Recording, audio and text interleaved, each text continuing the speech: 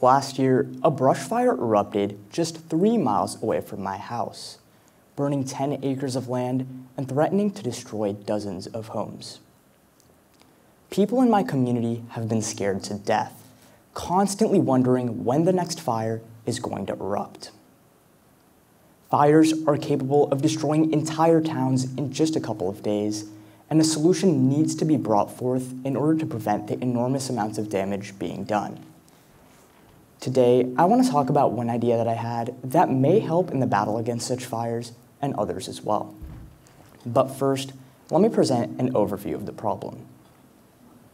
Fires have caused an enormous amount of damage to my community and others as well. In 2018 alone, there were 60,000 wildfires across the nation, burning 9 million acres of land, making them the most deadly and destructive type of fires in terms of cost and land lost. In addition, the amount of time it takes to stop such fires has been continuously rising.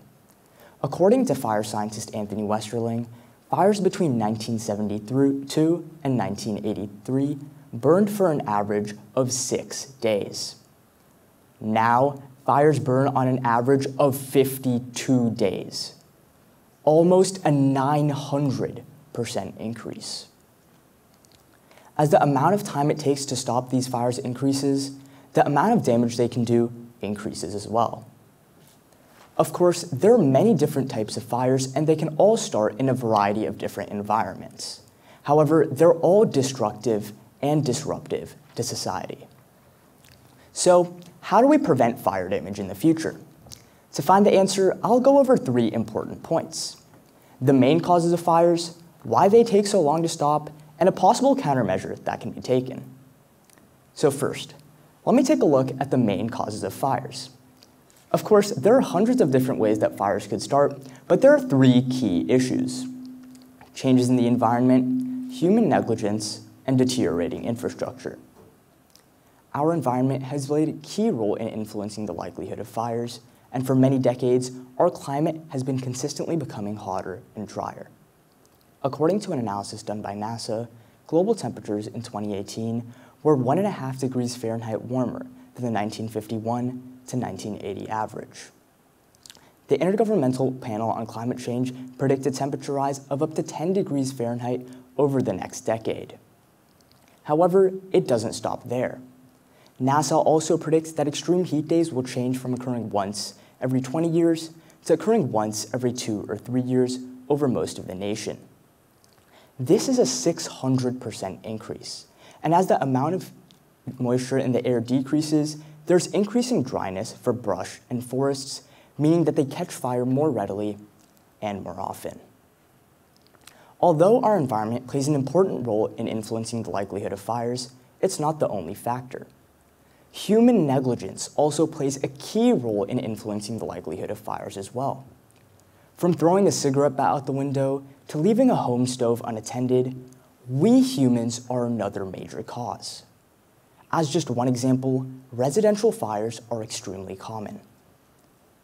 On July 9th of 2019, an 8-month-old girl died in a house fire which started because of an unattended candle.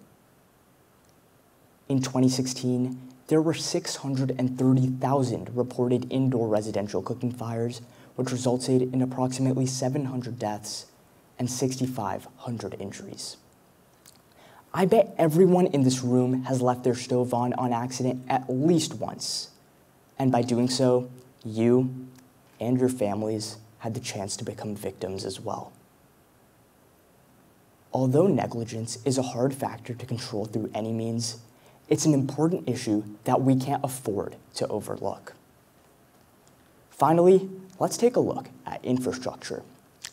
Failing utility infrastructures are one of the most prevalent causes of wildfires, especially in California. In our state, dilapidated power lines were responsible for the Camp Fire, one of the most notorious, deadly, and destructive wildfires in California history. Power utility companies allow their power lines to get so worn out that they can spontaneously fall over and start a fire. power infrastructure failures are still one of the leading causes of fires each year. Overall, fires can start for a variety of different reasons, ranging from an exploding water heater to Uncle Gary forgetting to put out his cigarette. However, the consequences of fires are very real, and they need to stop. One major reason why fires take so long to extinguish is the amount of time it takes for firefighters to arrive at the scene. Delay in reaching fires makes them a lot larger and harder to extinguish. For example, the campfire originally started out as a wildfire, but it quickly turned into a residential problem due to lack of accessibility to the scene. Firefighting still relies on people and machinery in order to get the job done.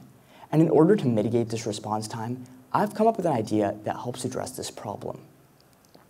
In order to reduce this response time as much as possible, I've come up with an idea that I call the Fire-Activated Canister Extinguisher, or FACE for short. FACE is a fire extinguisher. It's compact, heat-activated, and can be operated both manually and automatically. So what does it look like? It's a can about this big. The canister itself will be made out of aluminum, whose unique properties, such as its resistance to rust and malleability, make it the perfect material for the job. On the inside, FACE would use a fire retardant commonly known as aluminum oxide trihydride, whose unique chemical structure allows it to be perfect for firefighting. When exposed to heat, the compound releases water, which greatly dissipates the energy of the fire, making it a lot easier to extinguish. Upon activation, small ports cut out of the FACE device will open up and allow for the rapid distribution of the fire retardant all around the surrounding area.